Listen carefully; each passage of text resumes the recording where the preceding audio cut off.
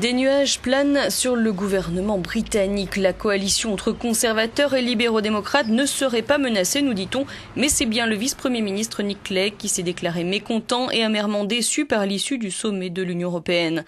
Dans plusieurs médias britanniques, Nick Clegg dit craindre que la Grande-Bretagne ne soit marginalisée et isolée. Le libéral-démocrate a donc finalement ouvertement critiqué la décision du Premier ministre. Il y a 2 jours, David Cameron a posé son veto au nouveau projet de traité mis au point par les pays de la zone euro, Allemagne et France en tête. Une union fiscale censée sauver l'euro qui implique rigueur, austérité et sanctions. Selon la presse britannique, Nick Clegg redouterait que cette mise à l'écart menace à terme les relations de la Grande-Bretagne avec les États-Unis, affaiblisse la protection de la City et mette en danger les futurs investissements étrangers.